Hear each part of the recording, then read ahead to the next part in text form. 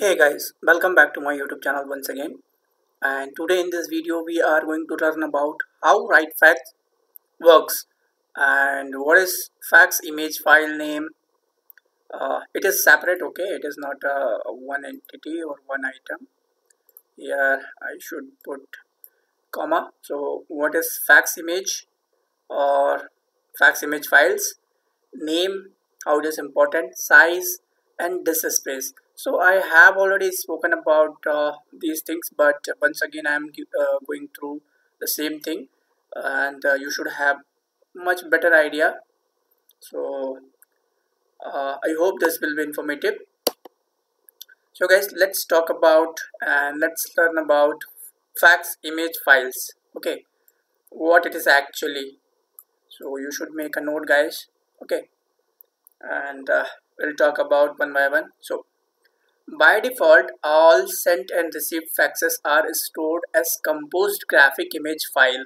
Okay, you should make a note. All sent and received faxes are stored as compressed graphic image files. That is also known as CCITT group third format in the RightFax image folder. So this is the path where all the sent and received faxes will be stored in the form of graphic files. Okay, graphic image files. And by default these are not encrypted. You should make a note. To encrypt these files we need to enable encryption. Okay, so the first thing, I hope you have understood, whatever faxes we are sending, those faxes will be stored as compressed graphic image, and the location is, or you can call it, directory inside RightFax folder, and by default those files are not encrypted. Now the next one is, with appropriate licensing the RightFax server can be configured to encrypt the image files. So if you want to encrypt those image files, what you have to do, you have to take license, okay, proper licenses, and store them in SQL instead of this folder. So you have option to store those files in SQL also instead of image folders. So if you don't want to store these images on RightFax image folder, you can use SQL also, or both path. Okay, that is also possible. And encrypted image files can only be viewed using RightFax applications. So by default these are not encrypted, but if you are using any encryption algorithm and you want to view those encrypted images, then you need to use RightFax applications. So you should make a note of all those things, important points. Okay guys, I hope it is very clear information. Okay, what is fax file images? Now let's talk little more. If the server is set to encrypt the image directory, so if we have configured that server to encrypt those that image directory, the RPC server module will apply 256-bit AES encryption to the image files as they are saved. So let me show you here. I have server, what it is actually, so you should have clear idea. So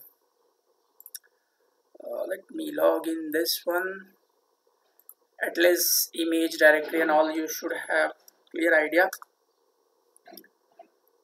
what is that SQL and directory I spoke just now. So I will give you a little bit clear idea about it. So let me open RightFax. Okay, no problem. That enterprise fax manager, and we'll open it.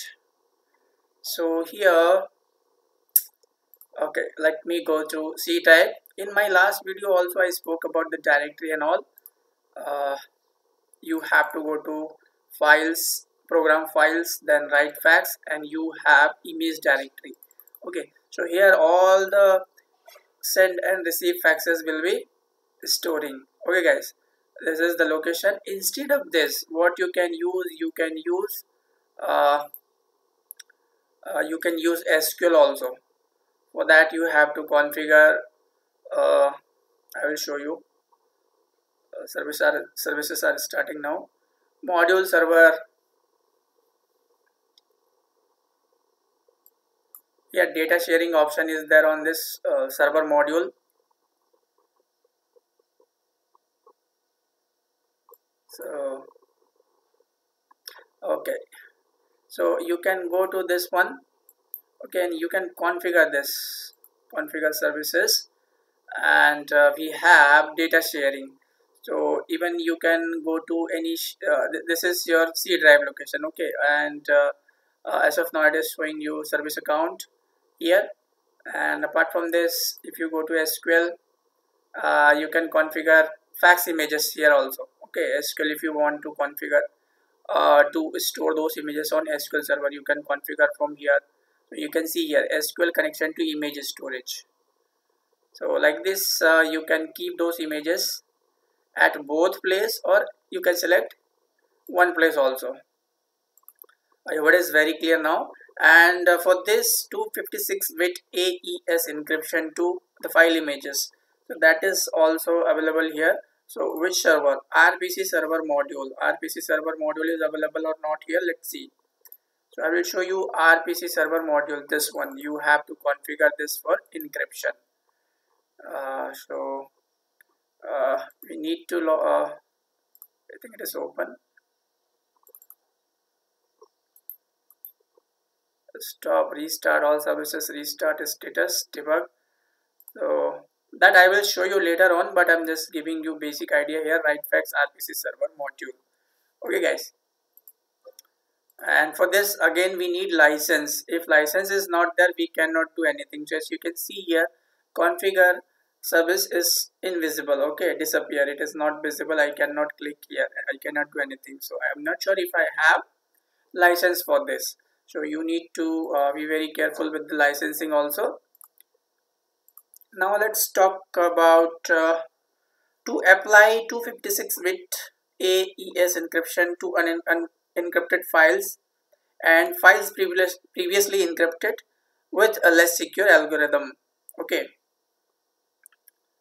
let's see. Now I hope it is very clear. Okay, what is image directory encryption, how we can store, where we can store image files. Now let's talk about the names of image files. We are talking about image file only.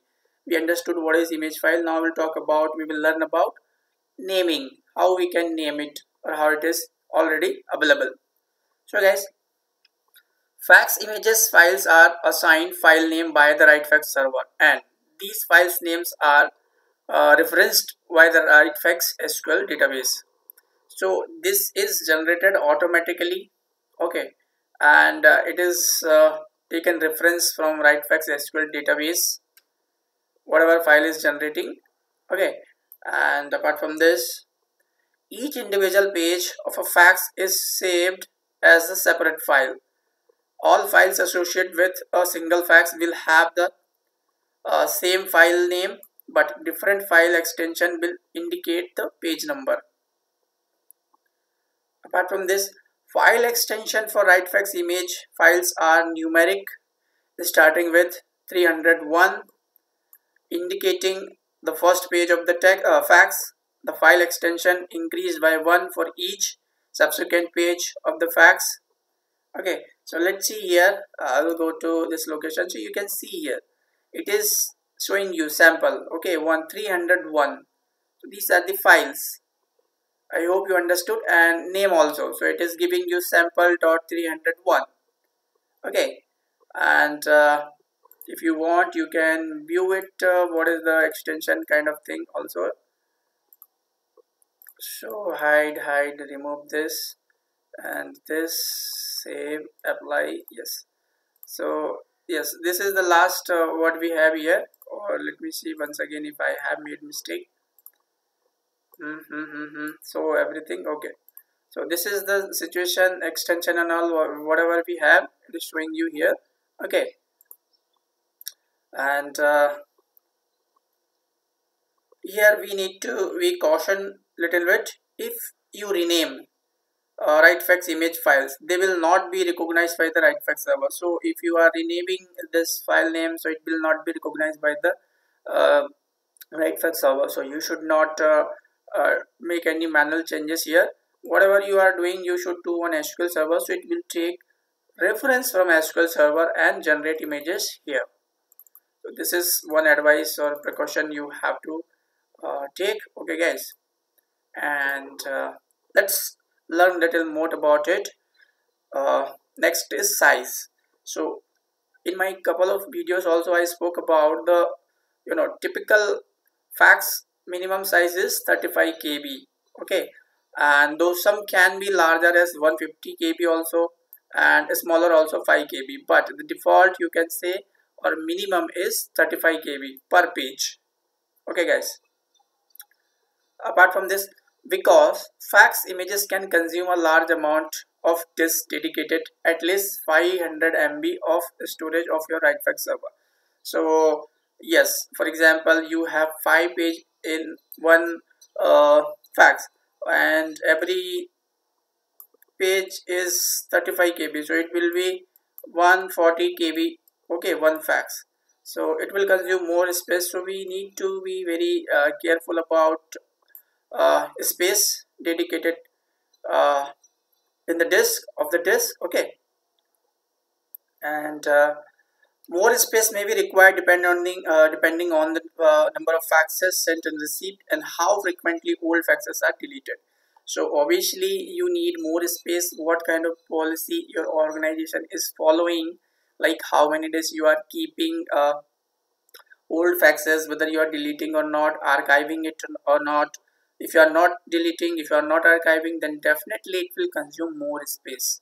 Okay guys, and this is what we have understood about size. So take care of the space, sufficient space. So we should install a RightFax server on a separate drive, and we should store fax images at separate location like NAS or SHAN, whatever we can use. Okay, now let's talk about disk space. So guys, RightFax monitors the amount of free space on the server and shut down certain processing elements when available disk space is below 50 MB. So you can consider it as an automatic monitoring mechanism which will keep monitoring disk space of the RightFax server. And if the disk space goes below 50 MB, RightFax server will stop certain processing. Okay,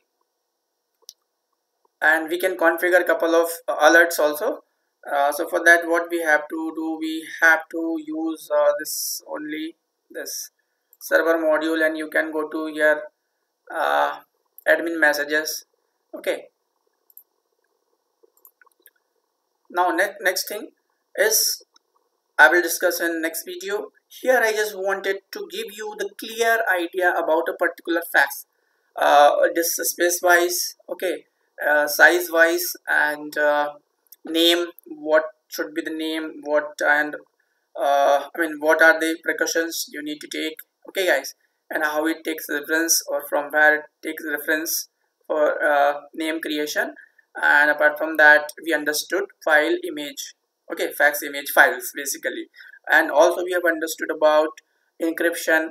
If it is not encrypted, what you can do, which module will take care of encryption. Okay, so I hope it will be a informative information only, and if you feel it is, then what you have to do, it is your choice. Okay, share, like, comment and subscribe. So in next video, what we are going to learn, what we are going to understand, what are RightFax services. Okay, so there are lots of services available. You can see here 1 2 3 4 some around 20 25 or around 20 services, and every service has a specific command, specific role, specific functionality. Okay, so if you don't have clear idea about the service, you cannot configure, you cannot administer your server. So we will understand all those things in next video. For example, what is conversion engine, what is stock transport module. So these are services, core services, okay, basic services. and everything has a specific role. So that is I'm going to discuss in next video. Till then, bye bye.